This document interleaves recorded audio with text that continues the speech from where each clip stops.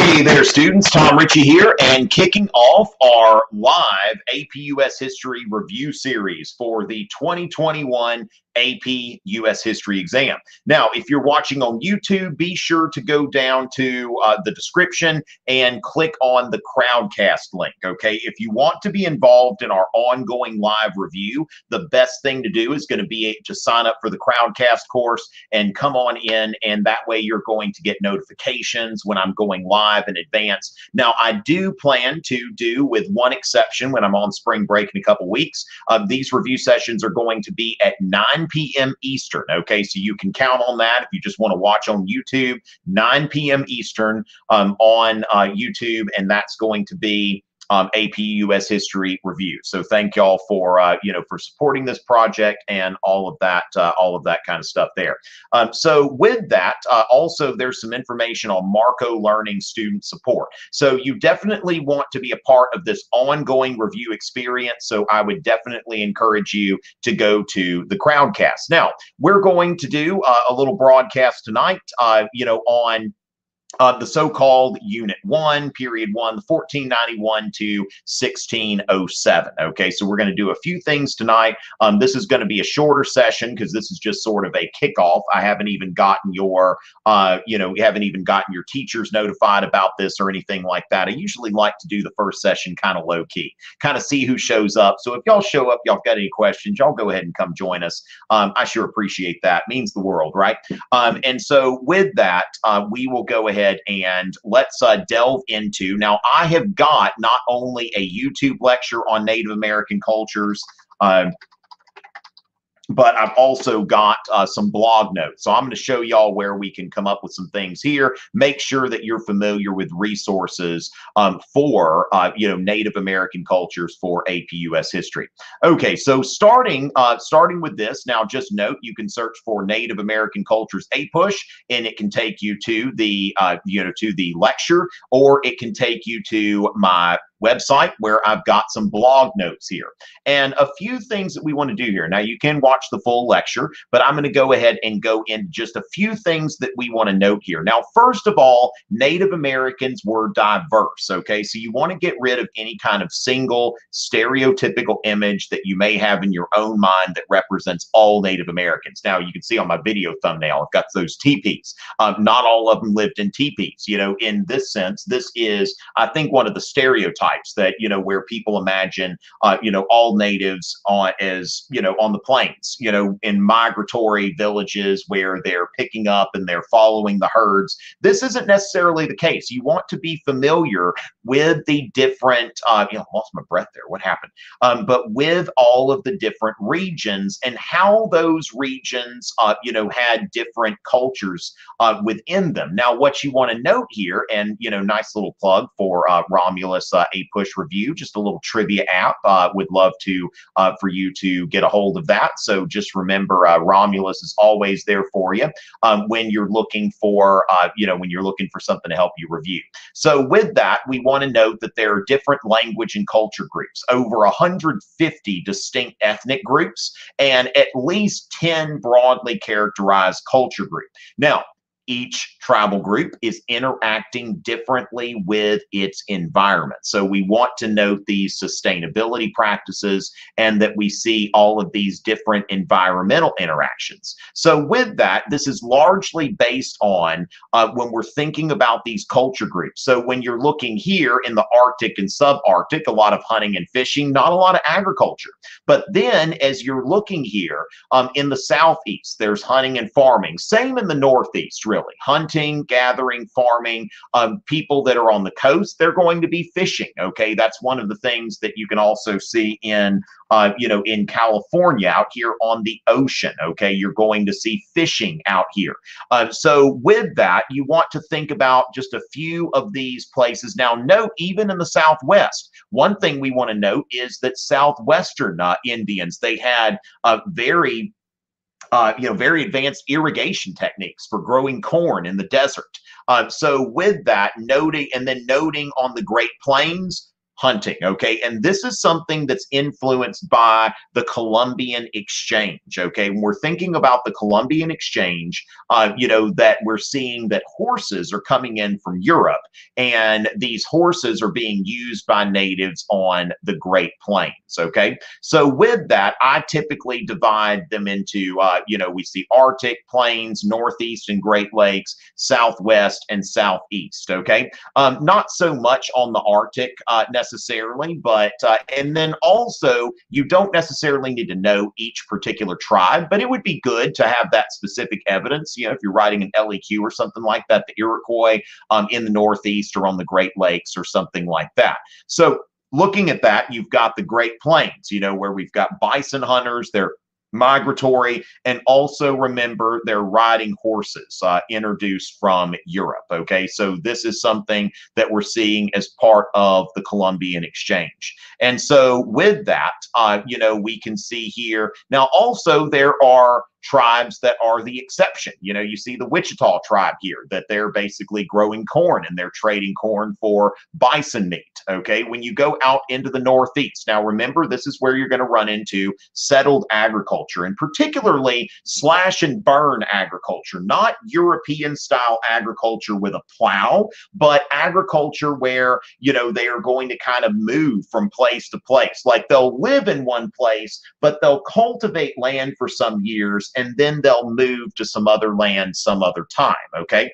And so going from there, the three sisters, corn, squash, beans, and they're growing these all around each other. So it's not like European agriculture where we've got this crop here, we're plowing the fields. Note that Indian women are the ones that are doing the agricultural labor. So that's something that you can note where gender roles are a little bit different with natives and with, European colonists. And so going from there, you've got the Iroquois longhouse, that the Iroquois Confederation is here in, in modern day New York. Now, another thing we want to note is that, like Europeans, natives engaged in intertribal warfare, and Europeans, picked sides in these fights. Now, also, we want to note that natives were not without agency. One thing that we want to note here is that the natives are not always being acted upon. Okay, there are times when native tribes are using these, these European competitors against each other and to their advantage. And especially where we see the French, they have very warm relationships with their Indian allies. So when we go into the Southwest, that's where we're going to see clay houses, cliff dwellings, and maize or corn agriculture. Okay. And so with this, we see, a Hopi Indian apartment complex. Then we've got cliff dwellings, and there's the Cliff Palace. Okay. So some interesting things there. Now, the Southeast is a place that's where I'm from here. We're known for agriculture. Okay, so agriculture and settled communities. Now, another thing to note, because this is 1491, this class technically starts before European contact. So hundreds of years before European contact, outside of St. Louis, we see these large burial mounds, the Cahokia mounds, because Cahokia was a large city that had thousands of people. This is an artist rendition of what it might have looked like. So with that, you want to take a look at the Native American cultures, but also taking a look at European contact. All right, CBD's here. Good to see you over here. And is there any way we can access the slides?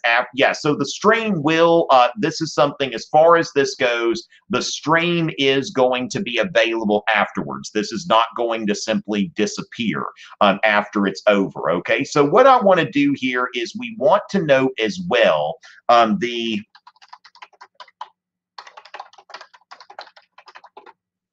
Okay, so let's see what we've got here.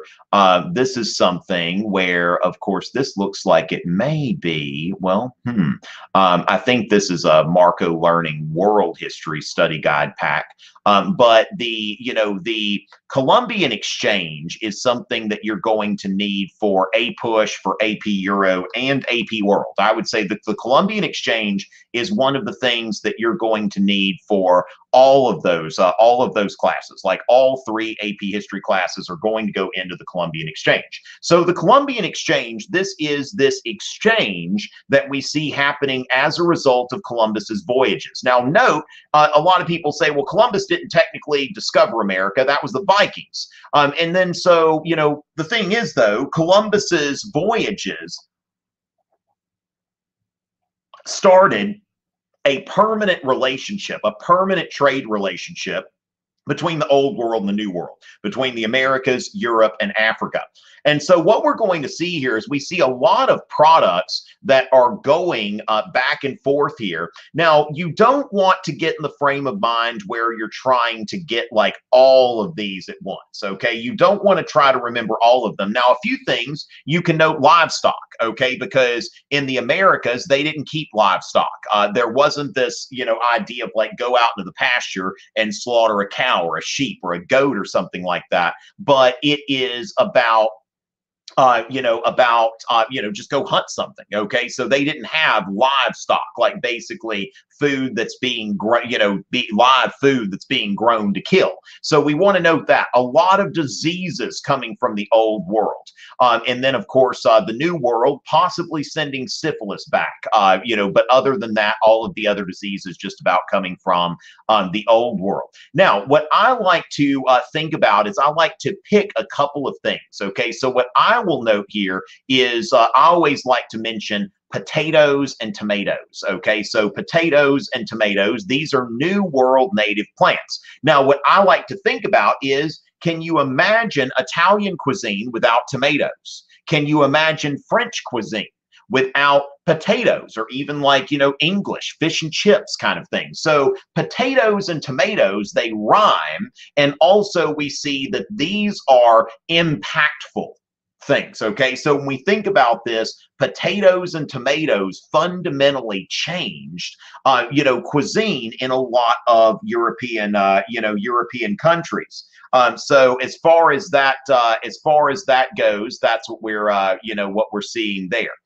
So potatoes and tomatoes, that's something that I like to note there.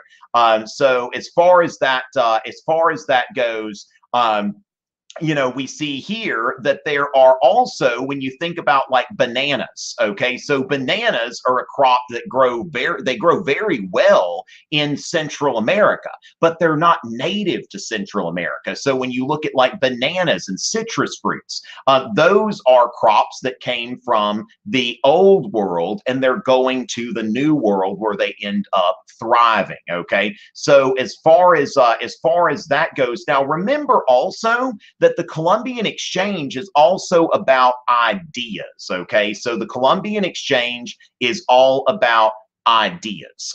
So that's something when we think about things like Christianity and capitalism. So when the Spanish and the French are sending missionaries, this is also the case here. Okay, so when we think about, let's see, hey, Talia's here. Okay, we got the crew is being assembled. I'm thinking like Ron Burgundy, like news team assemble. All right, so with that, we've got Queen Isabella. Yeah, so when we're thinking about that, let's talk a little bit about the French and the Spanish. Yes, I know we've got those movies in common and such. So great that people understand those references there. Did we just become best friends? Which most of y'all don't get it. Y'all need to watch Step Brothers, kids. All right. So as far as that goes, let's go ahead and get into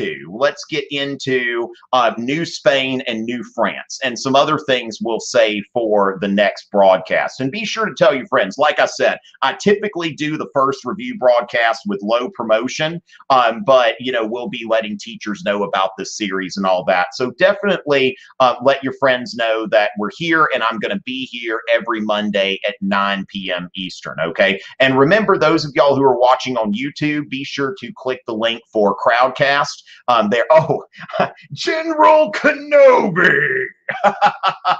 Thank you. Okay, somebody actually in the YouTube chat as General Grievous. Okay, which yeah.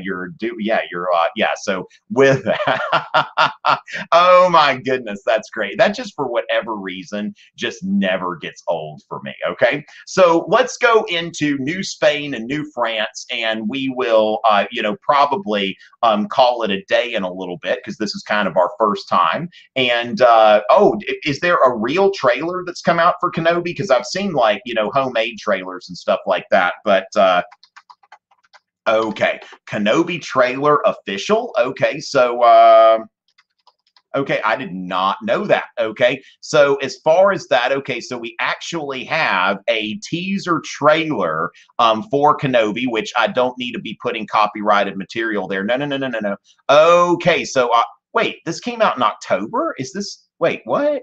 Is that for real? Okay, so I'm gonna figure it out. Okay, so as far as that goes, yeah, we don't want. Oh, AJ is here as well. Okay, so yeah, I don't want to get demonetized. That's like, oh my goodness, not the demonetization police. Okay, so as far as that goes, ladies and gentlemen, getting into New Spain. Okay, so we see that now we want to know when we look at the European colonizers, one of the things that we want to focus on is where were these colonizers? Okay, so the Spanish are in the American Southwest and in Spanish Florida. Okay, and so with that, you see here the Reconquista. The Spanish really are seeing their empire being expanded here. So when we look at the Spanish Reconquista, we see Spanish Christians reconquering Muslim-held Spain, and they have just done this in 1492, the same year that they are sending Columbus, right, to sail the ocean blue, so to speak. So we want to remember Ferdinand and Isabella.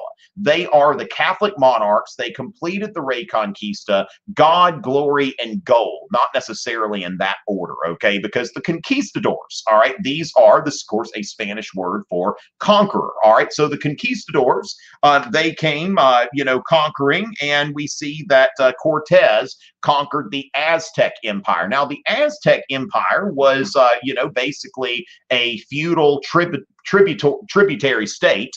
They had conquered all of these other natives, which one thing, the Spanish get a bad rap. But then the Aztecs weren't such great people either. If you were conquered by the Spanish here, you probably weren't being treated much differently than you were the first time. But then, the Spanish, typically when we're looking at them, they did not have such nice relations with the natives as the French did, okay? So there is now another thing that we see here in modern day Mexico City is Tenochtitlan, okay, which was the Aztec capital, a very, wealthy and prosperous city here. And so New Spain, basically, just they got lots of land, okay? Now, so we want to note, the caste system of New Spain, where you've got, two things that are being decided here, is what was your blood and where were you born? Okay, so you've got here, where were you born and what is your, what is your bloodline? Now, you notice here the Peninsulares, these people who were born in Spain are seen as, more important on the caste ladder than people who are full-blooded Spanish, but Creoles, they're the ones who were born there, that are born in the colonies. Now, this is going to kind of echo, even though it's not going to be so institutionalized, in the American colonies, certainly we're going to see this, where the British think that they are somehow better than us, okay? So that's going to be something that we're going to see again, not so formalized, but it's going to be in practice. Like, nobody is ever going to consider George Washington to be an equal in terms of being British, in that sense, even though he's got plenty of money. Okay. Oh, oops, what's going on? Never mind. I need to turn my speaker off. For whatever reason, I turned my speaker on and then it started doing all kinds of crazy stuff. So with that, the encomienda, we want to remember this system of forced labor and tribute that exists in the Spanish. Now, again, this isn't fundamentally different than what was going on under the Aztecs, but at the same time, you got people like Bartolome de las Casas, who came over originally as an encomendero, and this Dominican priest who then decides to become an advocate for the natives, and he is writing about these abuses of the Spanish encomienda system. Now, Bartolome de las Casas is always an interesting source because certainly we're not going to call him a liar or that he was deliberately misrepresenting anything. But at the same time, it was certainly to his advantage to write down things as he heard them, to represent the Spanish in the worst possible light because he was trying to get reforms done. Okay, so there is some, when we're looking at this source, some discussion about, to what extent is this seen as like an accurate source in terms of the Spanish and the natives. Now, nobody's going to argue that the Spanish were saints, but then again, you've got this so-called, black legend of the Spanish, and just all that they're doing is just abusing natives and feeding babies to dogs and that sort of thing. And, that's not, not really an accurate portrayal of how this was day to day. But then again, you're not going to have any, a lot of candidates for sainthood or something like that. Maybe, our friend Bartolome, but certainly not your average encomendero. So we see here that the Spanish eventually reformed the encomienda. Now, the Spanish were also very much involved in trying to Christianize the native population and get them to adopt the Spanish language. So Spanish missions that we see here to assimilate the native population, for them to become proper subjects of the Spanish Empire, building Spanish missions just all over the place. All right, so with that, ladies and gentlemen, I always like to look at European colonizers from a quote from Patton: "Leave me, follow me, or get out of my way." Where when we look at this graphic organizer here, the Spanish, what were they colonizing? They're colonizing Mexico, California, the Southwest United States, Florida. They're Catholic. Interested parties would be conquistadors and priests. Their primary economic activity, being conquest and labor. Their settlements, missions, are great examples of Spanish settlements. There weren't a lot of Spanish colonists coming over. Evangelism. Now, what we want to note here, sure, every European colonizer is sending missionaries, but the French and the Spanish, they have an organized program of evangelism that is sponsored by the government, whereas with the English and the Dutch, it's going to be more piecemeal. So with this, advice to the natives: follow me. The Spanish want the natives to follow them.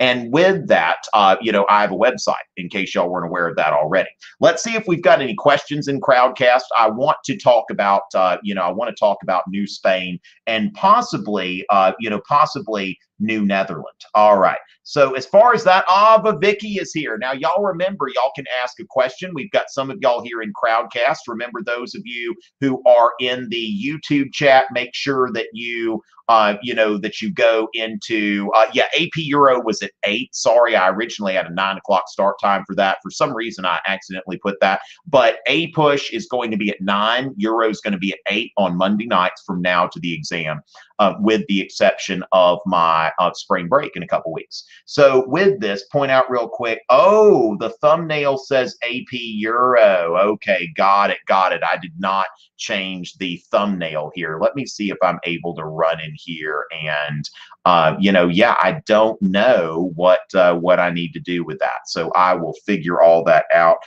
Thank y'all for that. So going from this, I do need to make a little edit there. Thank y'all so much that I just forgot to change the thumbnail, but I will get on that. So going with that, so we will be getting into that soon. Okay, so going from there, ladies and gentlemen, let's see, what are we doing here? All right, so wait, what? Okay, I just need to do something real quick here. All right, so going from that, let's see where we are here. So let's go into New France. All right, so we're going to go into New France, and let's go ahead and share the screen again. Okay, so we've got the Spanish. Now let's take a quick look at the French. Okay, now the French you can think of as like the friendly French. Okay, the French definitely have a friendly relationship with the natives, but then again, just like we said that the natives, they lived based on the environments they encountered. It's the same with the French, okay? Because when the French come in, the French are, taking land here in, present day Canada, the Great Lakes, and in the Mississippi River Valley, all the way down to Louisiana. And so what's happening here is, you've got a lot of territorial claims, but very few areas of actual settlement and very few colonists. The French are focusing on the fur trade, all right? So we see here that the French largely are making money here on the fur trade. Now, that is going to make the French, more focused on the exchange, okay? So we're going to see here that, you're going to need allies here, that the fur trade is not a forced labor kind of situation. It's an exchange, okay? So the French have a friendlier relationship with the natives because their economic motives are based on consensual exchanges, consensual and voluntary exchanges. Now, French traders would often, marry into, they marry native women because that helped them to do better in the fur trade. They're building these kinship networks. Now, also, we want to note that just like the Spanish, the French sent very few colonists, okay? So another thing here is the French are also Catholic. Now, instead of setting up missions and getting the natives to pay taxes and to learn Spanish, the French Jesuit priest would actually learn the native languages. So that's something that we're seeing here, that the French Jesuits learn the native languages and they live among the natives, and they're getting more voluntary and authentic conversions here. So lead me, follow me, or get out of my way. The French, they are here in Canada, the Great Lakes, and quote unquote Louisiana, like the Spanish, they are Catholic. Fur traders and priests rather than conquistadors and priests. Primary economic activity, they're in the fur trade. Their settlements are trading posts. Few colonists, just like the Spanish.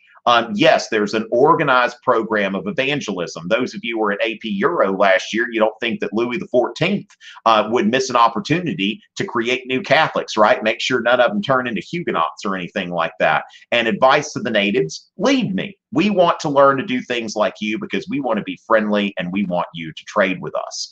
So when we're looking at this, the Spanish and the French certainly have some things in common. The French and the Spanish are both Catholic. They're both sending priests. They're both sending few colonists, but at the same time, we have different economic pursuits and a different relationship with the natives, okay? So as far as that goes, make sure that you're ready to compare the French and the Spanish. That'd be a great like SAQ or a great, LEQ for those of you who are going to take the paper pencil exam. That, they are both Catholic, evangelism, and they're both trying to make money. But then we see here that, there are differences in the interactions between the French and the Spanish. Now, again, that's what we've got there. And unless we've got any new questions that I'm going to see here, we are going to now, especially if y'all are here in the Crowdcast, that means that we have got that you're going to get notifications of when these things go live. I will be doing a push review at 9:00 p.m. on all these. Okay. So yeah, I'm certainly, happy to help. And thank you, Abigail, for pointing out that I need to make sure that I've got APUSH over here on the YouTube stream. So with that, ladies and gentlemen, thank y'all so much for watching. Again, I'm going to be back for lengthier reviews. I'm going to let all the teachers know, I'll say, here's the link and all of that kind of stuff. So we like to do this low key. I love where we've we've got like the crew here, like in the Crowdcast, like this is certifiably the crew. Okay, I mean it's just great to see this